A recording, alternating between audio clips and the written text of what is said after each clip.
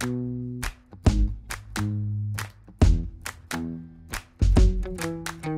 you, the sun is shining 24/7.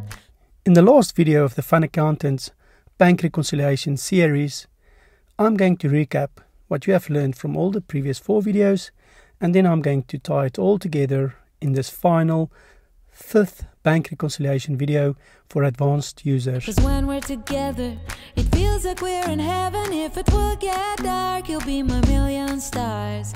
I know I can lean on you. Oh, you catch me like a leaf falling from a tree. We are going to celebrate completing the bank reconciliation series by showing off the skills gained and the final example of what you can achieve with the practical knowledge even in the series. Hopefully you can apply this in your own working environment. You will find that performing a bank reconciliation using accounting software programs is much easier to do than the theoretical accounting questions asked by accounting training modules, partly because the accounting software assists with this process and partly because bank transactions are executed faster, and these transactions are imported directly into your accounting system, giving less opportunities for errors and deviations from the bank statement as you work on a live accounting system.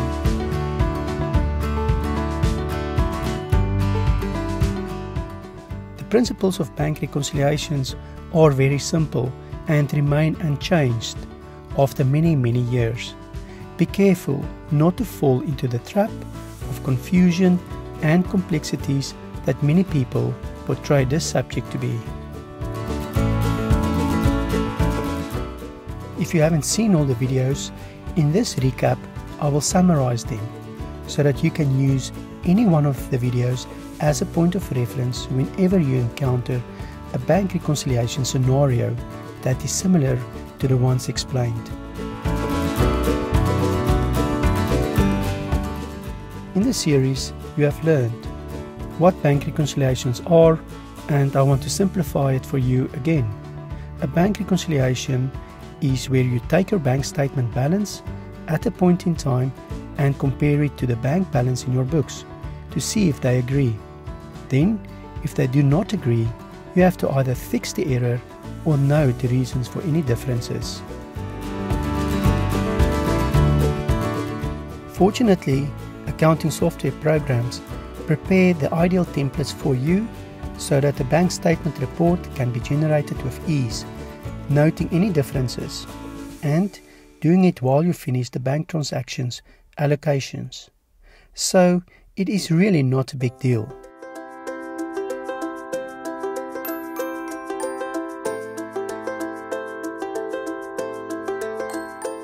You have learned why bank reconciliations are important. You have learned how to do a bank reconciliation as a beginner and mostly seen how your bank reconciliation function will be completed when you import bank transactions, unless there are any differences. The next videos dealt with those differences. I have dedicated a video to perform a full manual bank reconciliation, which is rarely necessary and mostly for students who are studying accounting. But I had to perform this manual bank reconciliation myself for a client, showing that these instances actually do occur. You can view this video as a theoretical exercise and an example for when you get stuck, and if you can successfully pull off a manual bank reconciliation, I do not foresee that you will ever struggle with performing any type of bank reconciliation.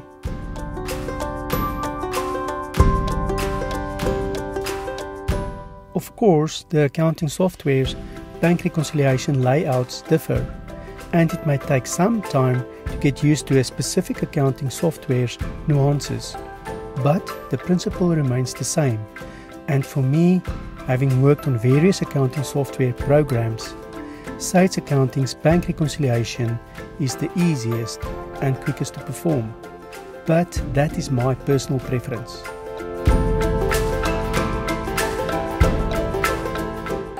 Similar to the manual bank reconciliation is the full digital bank reconciliation. We dived deep into the subject of bank reconciliations as I showed all the steps to pull off a transaction by transaction comparison of the cash book with the bank statement.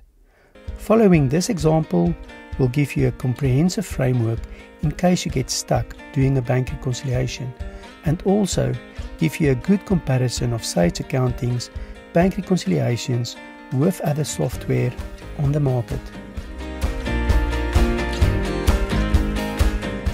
In the fourth bank reconciliation video, we went from start to finish with the banking function in Sage Accounting. I showed you my preferred method of capturing bank transactions manually with only a few transactions on a bank statement, and then completed the process with a bank reconciliation as the icing on the cake.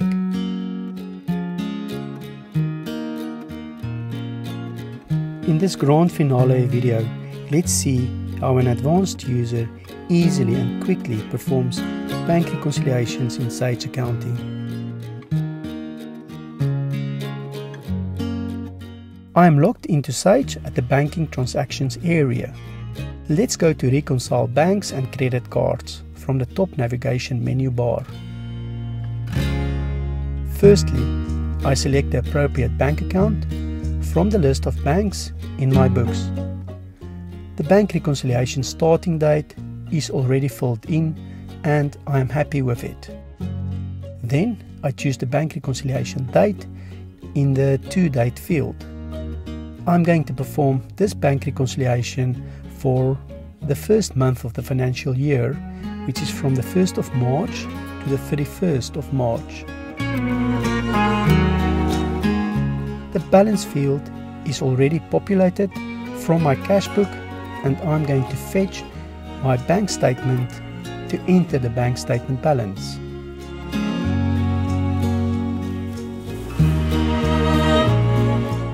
I'm going to select all the unreconciled transactions, and after doing that, you can see that the difference between my bank statement and the accounting balance is 0. To finish off the bank reconciliation, I'm going to click on Print to save a bank reconciliation report, which I'm going to open now. This bank reconciliation report file I can keep as evidence that my bank balance in my accounting records is accurate. Lastly, I'm going to save my bank reconciliation. And that is it. This is an example of how quickly this function can be done. I'm going to perform the exact same action for the next 2 months until the end of May, and I will forward the recording.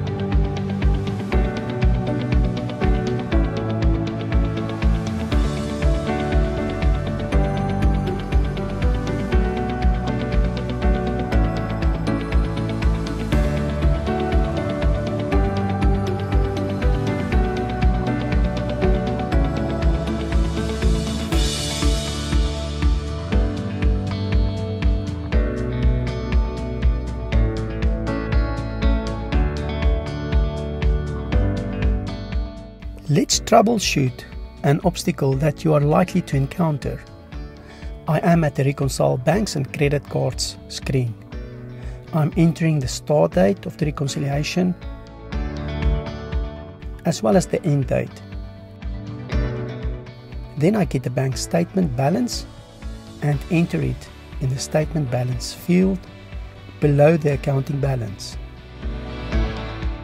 Everything should be fine because my accounting balance and my bank statement's balance agree, but after ticking the unreconciled transaction, I see that there is still a large difference in my bank statement reconciliation.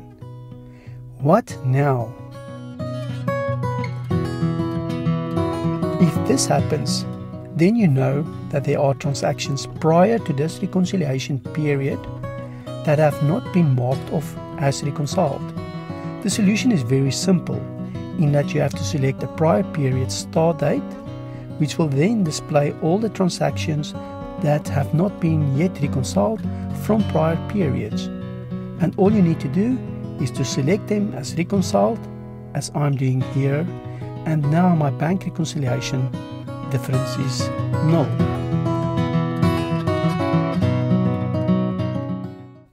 I think by now, after all of these bank reconciliation videos, we have chewed every bit of sugar out of the subject of bank reconciliations, and I'm looking forward to sharing other valuable information with you.